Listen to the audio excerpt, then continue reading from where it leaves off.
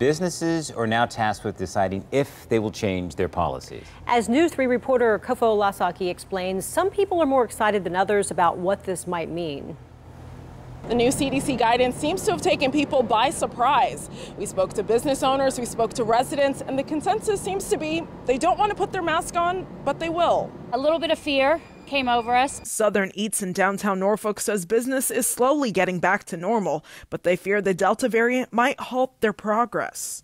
Literally, I was just talking with our general manager, and he said I was getting really excited for the Scope and the Admirals and the Chrysler and everything. He's like, but now this came out today. As of now, the restaurant says it won't change its mask policies for staff or guests. No, we're not changing any of our policies. If it's an option, we're going to leave it as an option until we are told otherwise. CDC recommends fully vaccinated people wear masks in public indoor settings to help prevent the spread of the Delta variant and to protect others in areas with substantial and high transmission. In the past week, community transmission has been substantial in Norfolk and Hampton and high in all other Hampton Road cities.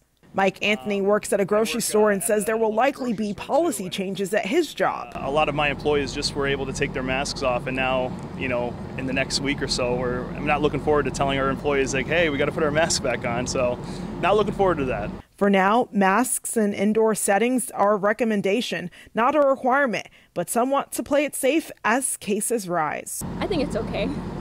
I'm willing to do it to not get sick. For some, it's a welcome sigh of relief. I think it's about time they did something so people wear masks and they stop getting this disease to spread. And for others, it's irritating, but they're willing to do what needs to be done. It's a little bit of, annoying, like to go back to that. But I mean, at the same time, if it's more for, like the safety, for like others, then that's fine too as well. In Norfolk, Kofo Lasaki, News 3.